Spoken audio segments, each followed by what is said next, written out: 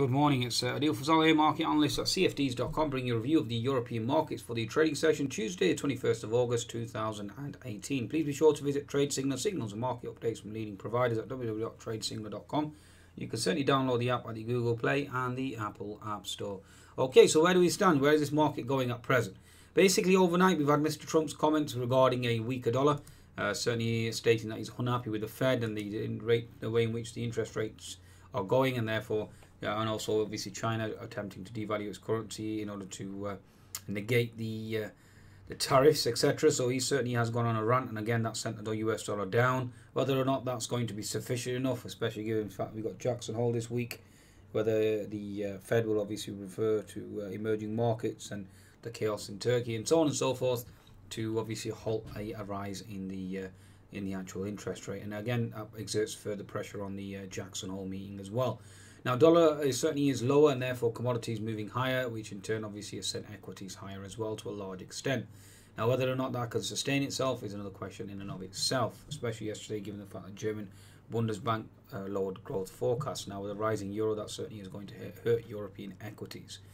Okay, so let's see exactly where we stand now in terms of the economic data. Then let's just review that as well. Again, given the fact that the economic data has come out this morning, really of just CHF, really imports, exports, nothing fantastic, slightly weaker picture there.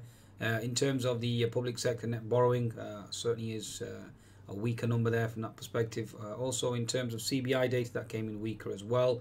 Overall, now we're looking for Red Book Index, and we've got the global dairy auction as well to watch out for. And we've got crude oil stock data as well, so keep an eye on that. In terms of Asian markets overnight, Asian markets overall are higher. Shanghai higher, what 1.3%, Hang Seng, and then Nikkei as well. Okay, so let's look at the technical picture now, given the fact that the markets are trading higher today. German DAX certainly rebounding quite powerfully, given the fact that the weaker numbers came in yesterday as well. Bundesbank lowering growth forecasts as well, and also a stronger euro. So quite impressive rally there. We are now coming into potential resistance. We've exceeded the Fib 75%. The next level to watch now is going to be this 12,420 level. Then you're looking at 12,460. Potential support equals resistance here around the 12,500. So watch out there.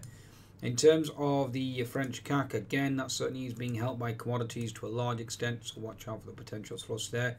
Any thrust higher, you're looking at resistance at the 5440 zone, which is a 200 MA. So watch out there. Okay, so again, it certainly seems that Mr. Trump's talking down the dollar certainly is helping equities globally at present. In terms of the FTSE 100, now this is probably the lackluster index. Again, whether or not it's to do with the debt data that came out. Again, something that's certainly to contemplate. But we are now coming into potential support, looking to bounce. You're looking at resistance now in the FTSE at around 7600, and the next one is 7615. You do have resistance here, but that failed to hold last time. So again, you're looking at 7600 and 7615 on the upside. So watch out for potential resistance above on the FTSE. Okay. Daily chart on the FTSE is quite interesting because we are now threatening this negative trend line or negative candle here, as you can see. If we negate 7610, you are looking for a potential short squeeze, and you're looking for a potential move higher. Now, given the fact that dollar's fallen and commodities moving higher, it certainly seems to be the day for the dollar, certainly to for a dollar-induced rally on the FTSE 100 index. Okay, so watch out there. In terms of Euro stocks, now I've been stopped out on this one. Again, like I said, I didn't anticipate Mr. Trump's comments. The Euro stock certainly is rallying, as you can see here. We are now coming into potential resistance, though. Given the fact that Euros come to above 1.15, that certainly is negative for the export side of the equation. So watch out there. You do have resistance here at 3423. Watch out there in terms of resistance, and 10-minute chart as well. Certainly portrays that. You can clearly see this resistance here at 3423. If that breaks, and you're looking at 3434. So watch out in terms of resistance there. You do have the unfilled gap below as well, so watch out below. Unfilled gap is at 3370. I was expecting that to close, and obviously that hasn't, with Mr. Trump's comments certainly triggering the potential short squeeze. Okay, so keep an eye on European equities, and that's the basically status quo in terms of the markets. Again, obviously emerging market concerns are always in the background. We've got Jackson Hole this week as well.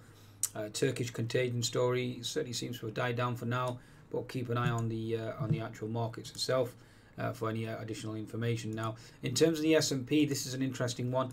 At the moment, we're currently trading at 2862. Now, that's the key resistance at 2863. Can we break through that and hit that gap fill at 2872? That's the question. Okay, if we hold that resistance and we reverse, good question as well. So again, let's just trade what we see. Let's react. Stop losses just above 2863 if we do break through, and let's see how the market reacts there. On that note, please be sure to visit Trade Signals and market updates from leading providers. Download the latest app, and be sure to visit cfds.com for your trading needs. Goodbye now.